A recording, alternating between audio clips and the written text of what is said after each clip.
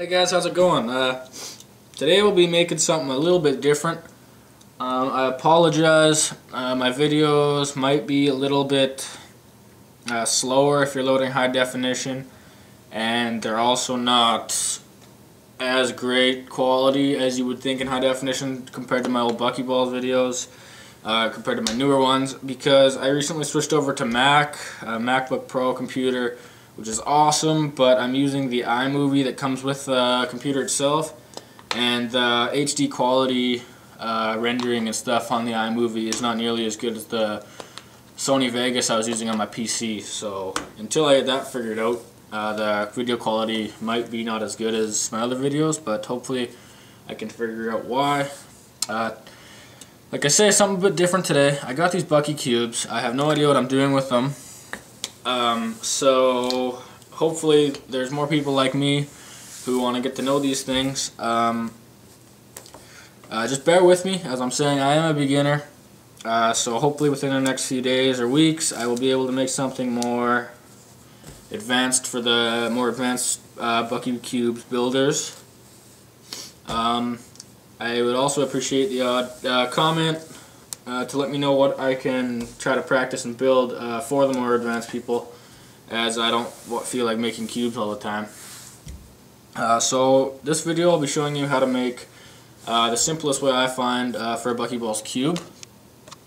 There's 3 or 4 ways to make it, and you kind of need to make one because nothing else will fit in this case. Like I say, the balls you can just roll up like this and throw it in the case and it's all good, but the cubes don't really want to work like that. So if you have that problem just like I do, there's a couple ways you can make the cube. I'll be doing the quickest, easiest one I find.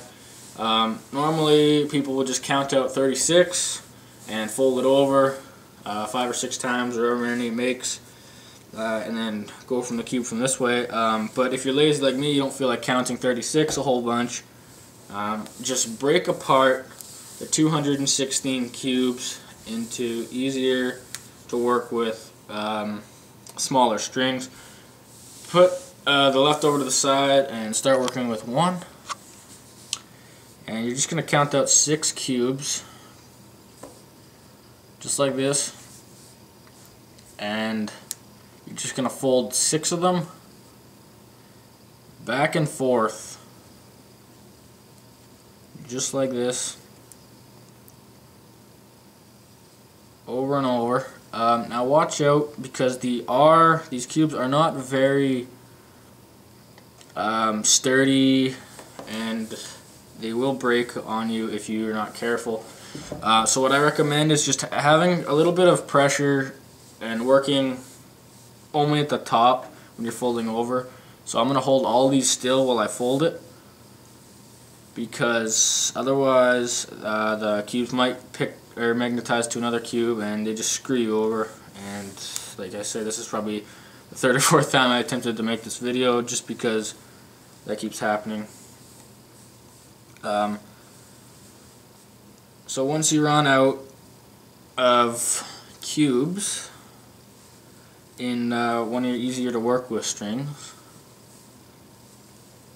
all you have to do is grab another one and attach it to the end and keep going 6 by 6 all the way up until you completely run out of cubes to work with.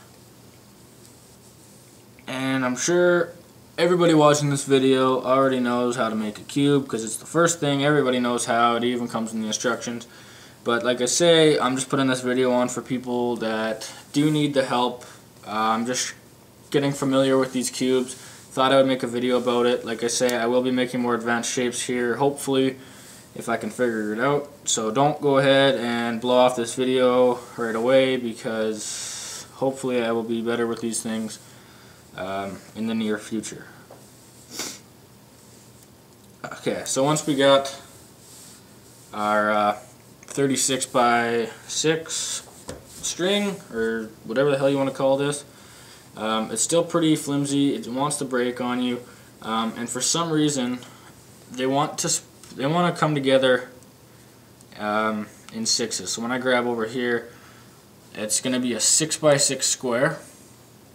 So you're going to grab 6x6, make the mark, fold it over top, and see how I got 6x6. You're just going to keep folding it back and forth until you got your cube made. Thanks for watching. Like I say, comment, rate, subscribe. Let me know something else to build. I will be getting better.